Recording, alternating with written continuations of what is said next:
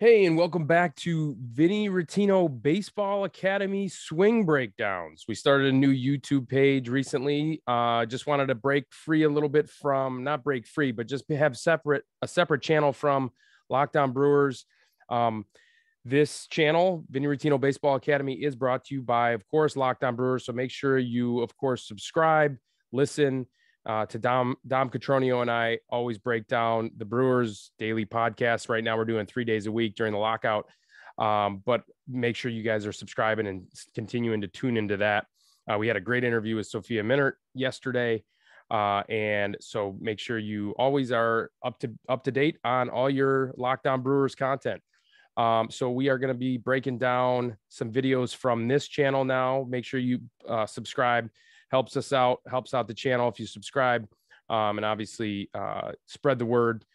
This is where I just simply break down videos that you guys send in. Happy to do it. Love doing it.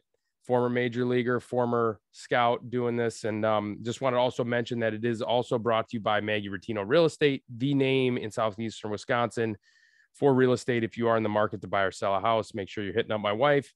Make sure you're DMing her on Instagram. You can find her on Instagram, Maggie Rottino.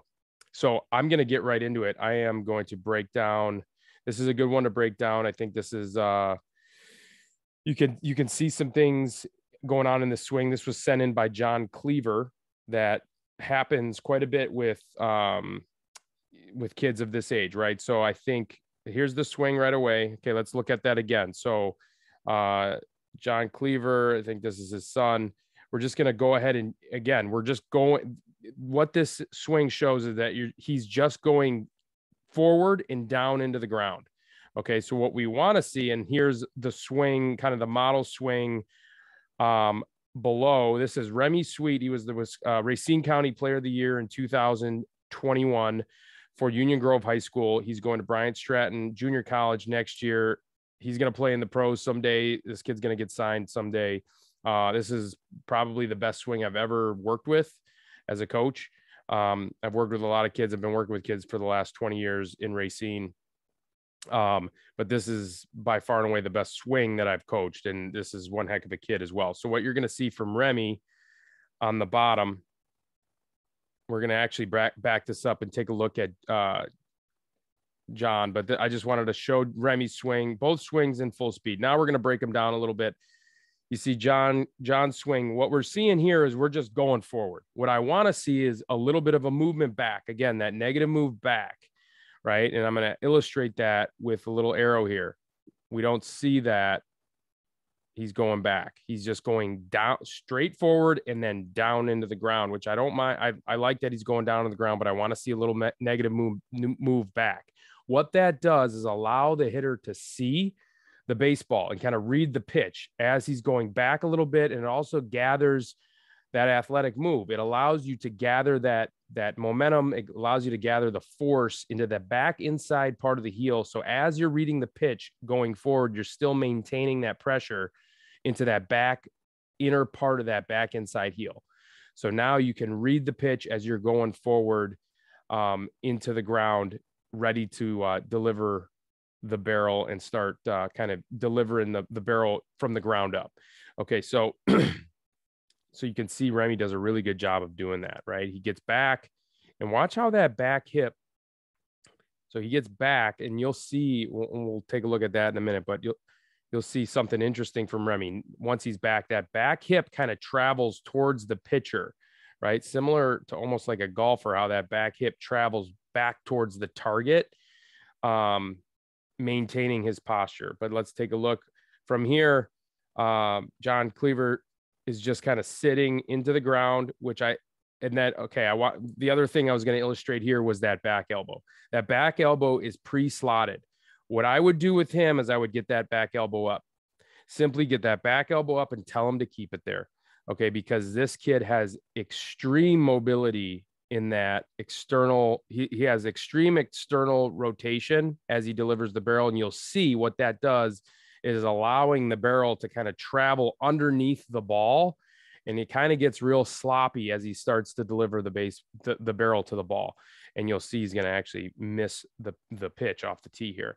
Simple fix, get that elbow up and tell him to arm wrestle that bat down. He will not be able to arm wrestle that bat down. He's going to be so used to slotting that elbow too far, too much external rotation into past that back hip. You'll see the difference here that I'm talking about. See how, so watch that back elbow. Okay, so now Remmi is going to keep that back elbow up in the same spot. See how that back elbow's up. And then, okay, let's back that up just a hair. What we're going to see here from Cleaver. Look at this back elbow right here. I'm pointing it out with the mouse. This back elbow is so far, his shoulder so far externally rotating that his barrel is going to get sloppy and underneath the ball. It gets to be a long swing. You lose barrel control. We call that losing the barrel. You see this every once in a while from kids this age, especially because they're so hypermobile in that shoulder. And then that back elbow can slot too far. You want it to be about even with this back hip. So it's only a few inches too far, but it is a big deal if that barrel drops below. You'll see on the top, on the bottom. You'll see so I'm illustrating here how the barrel is getting underneath the baseball too early. Now look at Remmi, perfectly slotted elbow right here, back hip, back elbow, back knee, all in line. And he is not too far advanced with this back elbow. Does that make sense? I think that pretty well illustrates it. And if you notice, look at the barrel. It's staying up, ready to attack the ball this way. Again, you don't want the barrel to get too far underneath too early, and you see this barrel work underneath the baseball. And like I said, it gets real sloppy. So that is perfectly on plane. He actually missed this pitch. One of the few Remmi misses up at the hitting center in Racine. But just a perfect swing. Remmi's got the best swing I've seen. So a couple things, again, just to recap with John Cleaver here, I would simply encourage him to make a negative move back and then keep that back elbow up.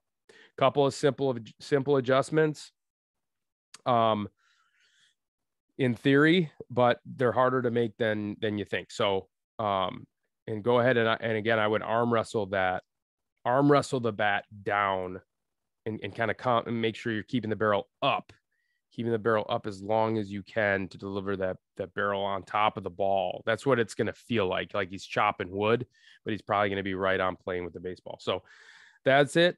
Coaches, not Coach's Corner anymore. It's called Vinny Rottino Baseball Academy Swing Share. That's a long name. So anyway, I don't know if that's going to be attractive on a hashtag. So please be sure to subscribe and to follow the channel here on YouTube, and we will see you next time. Also brought to you by, if you guys are interested in needing some extra swing attention, some one-on-one attention, make sure that you are